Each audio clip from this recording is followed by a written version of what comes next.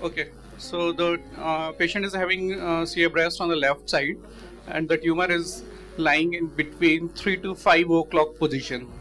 Okay, so it's coming a bit in retroareolar position, but NAC is a bit far, so we can adequately preserve nipple areola complex. But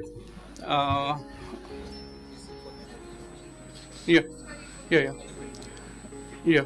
So basically, as we have already discussed about the mammogram, how to, and so you can also compare the pre-chemotherapy mammogram, post-chemotherapy mammogram, and can take an idea if you do not have relevant information. Similarly, you can also look for its adiposity, and when NAC, perpendicular lying NAC is falling on the pec major muscle, then exposure is adequate.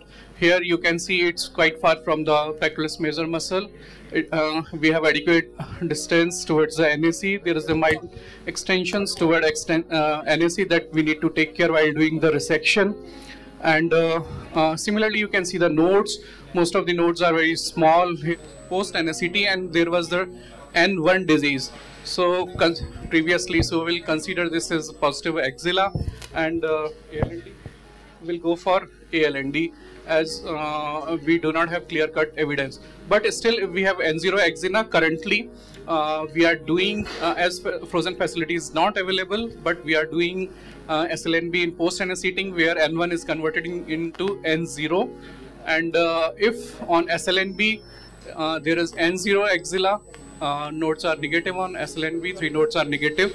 Now at AIMS, we are considering to go for SLNB only. We are not going for axillary lymph node dissection.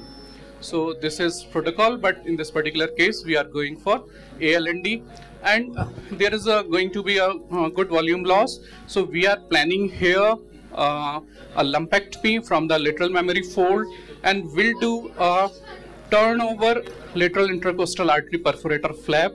So in this particular flap, we are not going to use, I usually call this NDSP LICAP, no Doppler single position LICAP.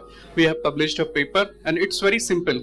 It's performed in the scenarios like here, where we don't have frozen or other facility, then you can take adequate margin, and by doing the simple this transposition intercostal artery perforator flaps, you can fill the defect and can achieve good cosmetic outcomes. So here first we'll demonstrate how to mark these flaps, how to measure, and so patient is in OR I'm just going to demonstrate all these things. Thank you. Just want to show the location of the tumor. Yeah. So this is up till where tumor is going.